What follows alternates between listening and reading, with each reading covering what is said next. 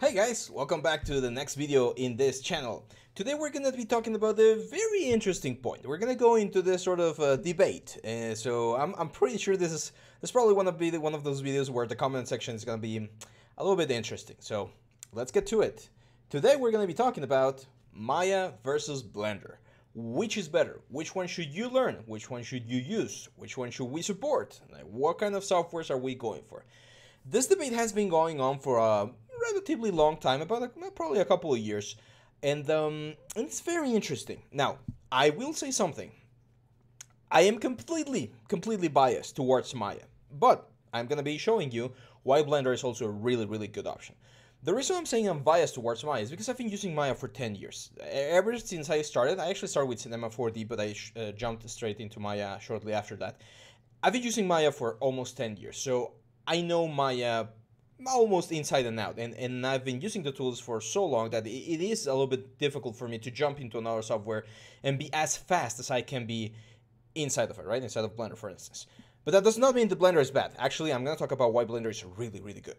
So, Blender and Maya are both 3D packages that show us or allow us to create productions, right? We can model, we can texture, we can render, we can animate, we can rig, we can do simulation, we can do hair, and there's some very cool things. So, I'm going to be talking about some of the pros about each one, and then I'm going to give my professional opinion and my opinion as a teacher as well. In regards to Maya, Maya has a very long-standing history in the industry. So more often than not, you will find the big studios, like what we talked about the last couple of videos. In the big studios, they will be looking for people that know either Maya or 3D Studio Max, which are like the big ones, right? So from that perspective, you definitely should learn Maya, because if you want to work at Disney, if you want to work at Pixar, DreamWorks, or on any of the big studios, that's the software that they're going to be expecting you to use, because that's the one that they use. And not only do they use the stock version, I've had like several teachers show us that they take the stock version and then modify, like heavily modify the version, adding their own plugins and their own support and their own like coding and stuff, and they create this sort of like Frankenstein Maya that works really well for the pipeline. So it will be pretty much impossible to ask a studio to get rid of Maya and relearn and reapply all of the tools that they've developed so far for Blender. So when people ask me, hey, do you think Blender is going to take over the 3D world? I always say no, it's definitely not. The same way no one's going to beat Photoshop, or at least not soon enough. It's just a software that's been used so much by so many studios and people that it's not easy. There will be more competition and the user base will be divided a little bit more, but that does not mean that the software is going to disappear. It's not like Alias, right? Some of you might not remember about this one. I didn't use it, but our teachers used to talk about this one. There was this one called Alias 3D, which was a modeling software that Autodesk bought, and then I think Maya was born from this. Like they used this as a sort of launching platform to build Maya and create everything that they have right now. So Maya is not gonna go anywhere. But again, that does not mean that Blender is just gonna sit in the shadows, right? So Blender, I learned about Blender probably like 7 years ago. I had a friend of mine that used to work on a studio that I used to work at, and he was a very like super intense Blender user. He would be like, Blender is the best, Maya sucks, I hate everyone who uses Maya, and I'm like, whoa dude, chill. But he was right. Like Blender was really good, and he was really fast using Blender. He was able to deliver the same amount of things and the same amount of quality that we did, and he did great things. So what's the one thing? Like the one thing that everyone loves about Blender? It's free.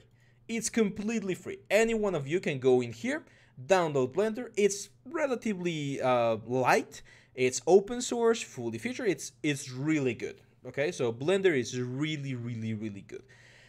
My advice in regards to Blender, like if you were to ask me, what should I learn? Should I go Blender? Should I go Maya?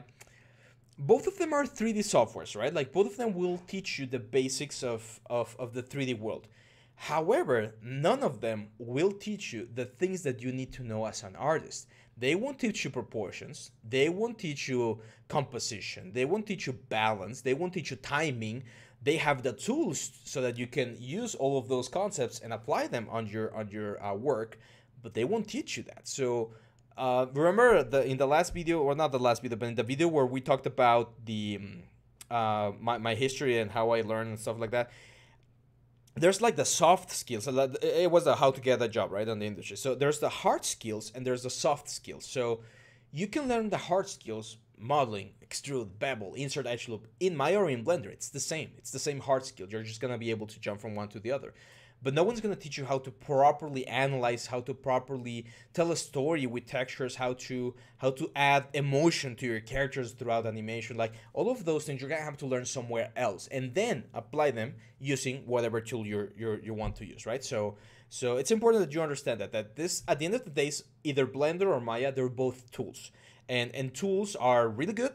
However, they need a good user to get the most out of them, right? So you are the user that needs to be really well prepared in all the soft skills to utilize the hard tools or the hard skills from the softwares in the best possible way.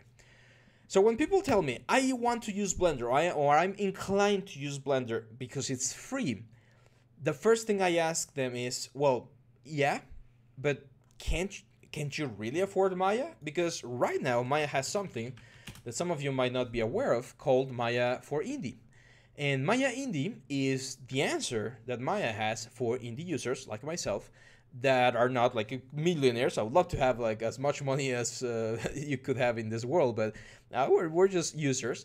And in indie users, we don't have the money that a studio might have, because of course we're just one person. So all of the countries that you see right here, probably yours is here. I know a lot of our fans are from India. So India, United States, a lot of the Americas, Mexico is here, for instance. We all have access to this Maya Indie. There's only 3 requisites, I think. Your net profits should not exceed $50,000, which is a lot of money. If I was making $50,000 a year, I would be more than happy to pay the full version for Maya, but I'm not there yet. We'll talk about money in an upcoming video, by the way. I know some of you are curious about how much money does a 3D artist make, right? You can't use this on projects that are above $100,000. So if, for instance, Pixarcology says, hey, could you help us do a model of a trash can that we need on this particular scene, or of a barrel that we need somewhere on this like Western barn? That project is probably going to be a project that's above 100 USD. So that means that you're not allowed to use the Maya Indie license for that specific project. And finally, you can only have one for user or organization. So in this case, just myself. If you fulfill those requisites, you can go and buy your own license. And as you can see, it's actually really, really cheap. I thought it was going to be super expensive, but it's really cheap. It's only, in my case, since I'm in Mexico, 3,716 pesos, which should be about 7,16 divided by 20. It's about 185 bucks. If you divide that by 12 months, you're just paying $15 a month. It's nothing, guys. $15 a month. It's what you and me spend on a game every weekend, right? When we're buying DLC and stuff. So $15 for a full, complete license of Maya with all the available tools, with Arnold Renderer, Mesh, Bifrost, like every single tool that you can imagine inside of Maya is there. It's really, really cheap. So this is the license that I use. This is the one that I have, and it has worked great for me.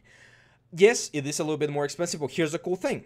Blender, being it a free and open source program, means that if you download Blender and you have problems, yes, you can go to the support page, but unless it's something like super, super big, they don't owe you anything, right? I know that the community is really supportive and they always try to help you, but if you find something that you would like to change and it's something that it's not really important for them, they're just going to continue with their normal like development process, and that's it.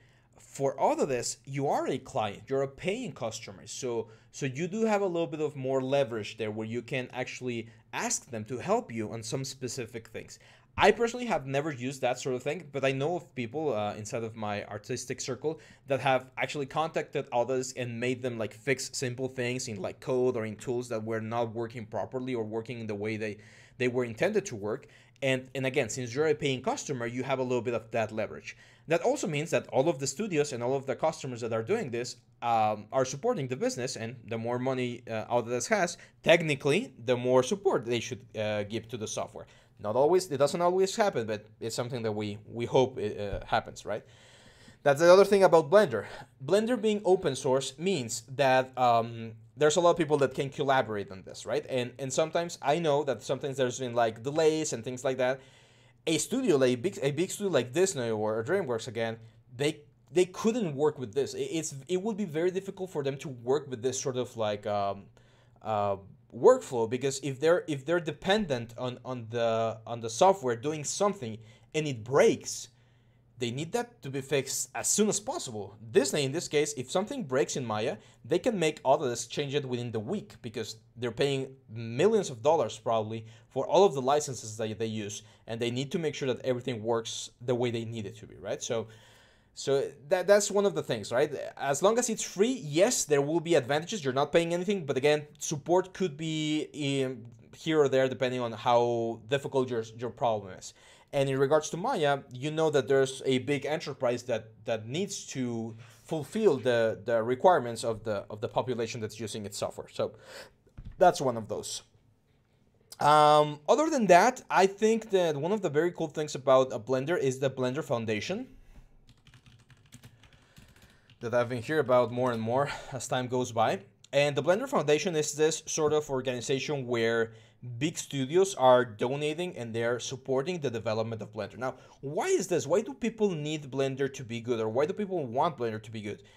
If I have a studio like mine right here, 5 people right here, and I could get all my artists to change their indie licenses to Blender licenses and become very well prepared to work in Blender, then I would save myself quite a bit of money. However, that transition is definitely a little bit time consuming, right? I can't make the jump. Like if I wanted to learn Blender to the way I know Maya right now, it would probably take me about a year to really like fully master Blender. And when you're in the middle of a job, delivering a commercial or assets for a game, you don't have that much time to do so. So that's one of my opinions about this. Like if you're already really good at Maya and you have no need to jump into Blender because you can afford a Maya license, then consider just sticking with Maya and learning Blender on the side little by little until you get proficient with it. But you're probably going to be very, very good at Maya all the time, right? So that's it. We're going to jump into conclusions in just a short second. Now, the last thing I want to talk about these two things, which is something that a lot of people seem to discuss, and I will give the point here to Blender, is Blender has way more things for the whole production pipeline. So they have 2D, they have good VFX, video editing, which is really, really cool, and even like color correcting and stuff like that. So if you're a small studio or you're just one person and you want to dominate or know everything about the process, then Blender might be your option. However, if you're a specialist, you want to become really, really good at something, modeling, animation, rendering, and stuff like that, then Maya might be your better option, because Maya has a little bit of more of a robust tool. For instance, I know that sculpting inside of Blender is possible, and I've seen some very cool sculpts out of this, but they don't beat ZBrush. Like, if you're going to become a sculptor and you learn ZBrush, there's no need for you to learn sculpting in Blender. You're gonna be able to import everything anyway. So you should always try to go for the tool that has the best options for you, and the tool that is gonna open more doors. Okay, that's another point. So let's go for the points. I always like to make lists, so let's go for the points. I'm not gonna say one is better than the other one. Don't worry. Don't crucify me, please. So don't worry. I'm not gonna say go Maya, go Blender. I'm just gonna enumerate the points that I see are important here. So, what are the things that you should consider before you choose either Maya or Blender? Industry standard. It's important. We need to consider it.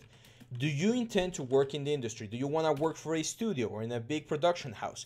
In that case, you're probably going to go for Maya or any other like software that's used as an industry standard. Because Blender, again, it's not there yet. Price. Price is something that you need to consider. Do you want to pay a little bit for Maya every month? Well, you need to pay it upfront, but it's pretty much divided through the year. It's a lot easier to manage. So do you want to pay for Maya every single month or a yearly license, or do you want to go Blender completely free? It's another consideration you need to have. Do you want to be, let's call this a generalist or a specialist? Okay, like which ones of those do you want to be? And finally, how important is support for you? Okay, because some people really rely on support and documentation and stuff like that, and some softwares will have more about or more things regarding support than others. So with these 4 points into consideration, you need to make the choice of which one works better for you. And again, don't forget this. You need to learn soft skills. You need to learn about light, about composition, about anatomy, about proportions, about design. All of those things you're not going to learn in Maya or in Blender. Blender and Maya are going to be the tools for you to create things using that information that you're going to learn somewhere else. So with these 5 points in mind, you tell me, guys, which one do you think is better? Which one should we learn? Which one should we practice? Maya or Blender? That's it, guys. I'll see you back on the next one.